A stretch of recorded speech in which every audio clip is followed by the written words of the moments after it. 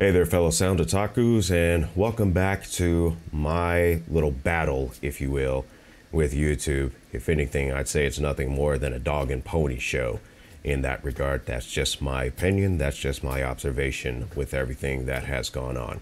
Wanted to give you an update of the developments that are going on and my decision moving forward. So starting with it to recap, if you're not sure, there's a video in the description below on the first part of this, and this is the update thereof. But just to recap, my channel was demonetized for an allegement of fraudulent activity on my channel. I have reached out to YouTube in this regard via their appeal, and I asked them a simple question: where exactly did that happen? Where exactly is it? And prove beyond reasonable doubt that it's actually fraudulent activity. Well, the communication between them, as you will see in the previous video, I'd say can be described as a ring around the rosy, if you will, or just beating around the bushes. So ultimately, I got more firm, and basically I told them, hey, if you can't prove this, then you might as well just pay me what I'm supposed to get from the accumulation of super chats that I had gotten in the month of April, which by the end of the month, if the amount is over $100, which is the threshold for them to do payouts, that I be paid that particular money. So here's an email that I sent to YouTube, and I have not received a response as of the production of this video. Hello. I reviewed the super chat purchases from April 2023 on my channel, image attached, usernames and comments redacted, and the amount summed to approximately $229.27. Deducting the 30% YouTube collects, the remaining amount calculated to approximately $160.48, which is well over the minimum threshold of $100 for a payout at the end of the month. I also checked if there were any chargebacks attached, and also if there was any payout from AdSense attached. No chargebacks were logged, and there is no payout logged in AdSense. With the data presented, YouTube, still have not provided any evidence that proves beyond reasonable doubt that I have committed or where my channel contains any fraudulent activity. Being that I should have received a payout early this month, May 2023, and that YouTube demonetized my channel with the accusation of fraudulent activity, it is starting to appear that YouTube, are showing through your own system's actions to be fraudulent. Please provide proof beyond reasonable doubt of your accusation of me or my channel committing or containing fraudulent activity. Otherwise, please reinstate my channel's monetization, proceed with the payout of the earnings I accumulated, and also add to my channel any ad revenue accumulated from the videos related to the duration of the suspension of monetization. Your move. Now, was that a little bit stern and probably aggressive? Okay, sure. But at the same time, it's frustrating and ultimately ridiculous that a company as big as this would be this unwelcoming, if you will, to smaller content creators. And I didn't start off as aggressive, if you want to claim, but more so firm in the context of let's not do any kind of nonsense. Let's deal with this for what it is. Because as we all know, YouTube, by their own history, has an issue with being upfront with content creators whom they claim to be partners within their YouTube partner program. So that already has a bad look in itself. So as mentioned before, YouTube has not responded to this, and they have failed to provide any proof whatsoever that my channel contained any fraudulent activity. Furthermore, sometime after the email was sent, I received word from the donators that they had received a refund from YouTube, their contributions.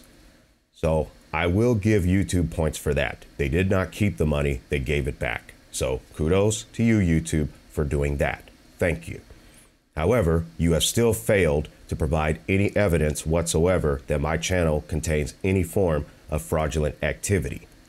So what exactly is fraudulent? What does that word mean? Let's take a look.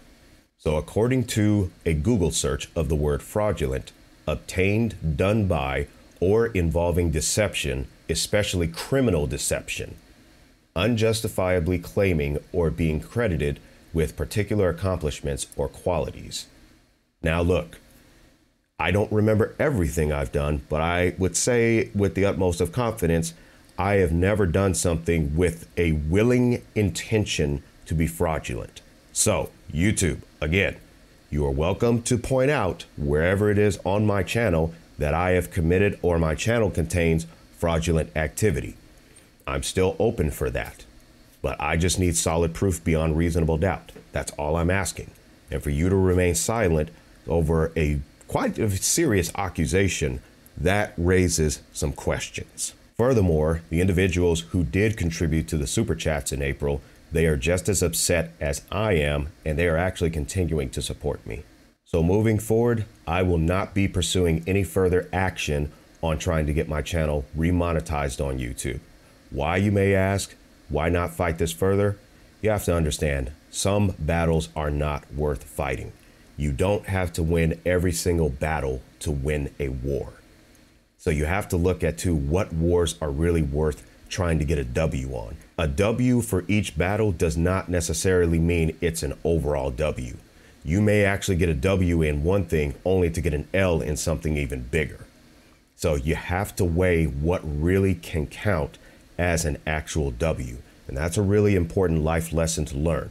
Plus, YouTube gave these folks back their money. So if they really wanted to, they can use another avenue as a means to send me their contributions if they so choose. That is solely their decision, and I have no problem if they do or they don't. If you would like to contribute to the channel, just know I actually have another link that I actually use because I am a simulcaster. So I simulcast on multiple platforms. So having a central place that they can go to send me contributions is a crucial thing. So with that, if you would like to contribute, here is the link right here, and it'll also be in the descriptions and also be set in as any of the buttons on any of the other social media channels that I am on. So at any given time, which if we really look at it, the super chats were only available when there was either a live stream or if there was a video premiere. Well, this particular link is available 24/7, and I will receive notifications of the contribution, whether I'm live or not. And if there are contributions that are made while I'm not live, I will be sure to mention those contributions on the next live video. So what have I really lost at this point? As a matter of fact, I've actually gained some things. For the contributions related to super chats, YouTube collects 30% of each super chat purchase. But for this particular link with Streamlabs, according to them, do not take any funds whatsoever from contributions. So is that a loss that I'm no longer with YouTube? Apparently not.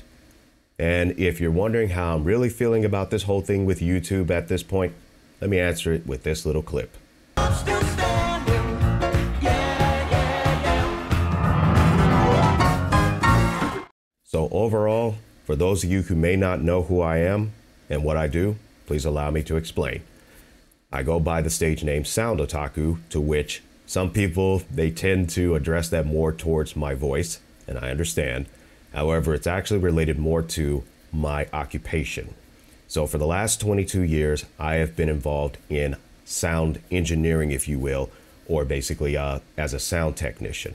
So being that I do AV tech, which is audiovisual tech, to which I go and set up professional audio systems and video systems for professional related events.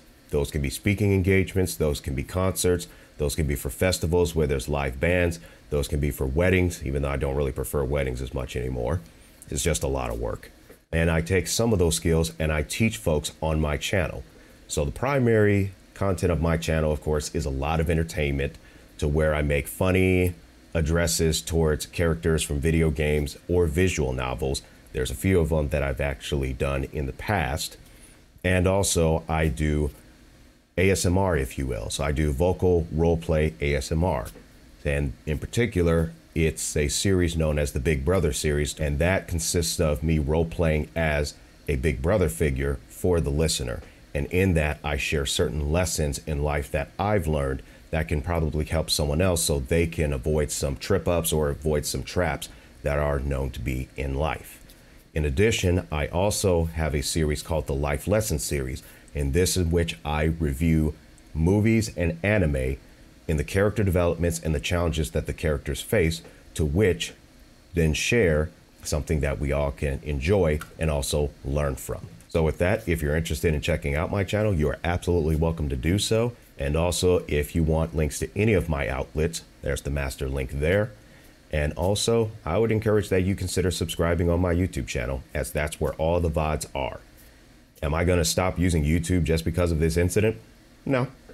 There's still use of them, even though I'm not monetized. It's not the end of the world. I have multiple avenues of income, so I really am not negatively impacted by this. And that's another important thing. Have multiple avenues of income. Do not put all of your eggs in one basket, because if it was something like this to which that happened and I only had YouTube, I would have been financially in trouble. So when you decide to become a content creator, keep that in mind. Make sure you have backup funds and you have other avenues of income other than just this one. Because when it comes to entertainment, let me tell you something. You're only as good as your last show. So what that means is the last show is the one that people mainly talk about. Now, there may be some gray area and some exceptions to the rule, but in many cases with entertainment, you're only as good as your last show. So take that into consideration if you decide to become a content creator. So moving forward, I want to thank everyone for watching this video. Thank you for your time. And until next time, happy mixing, everyone. Duke, get this.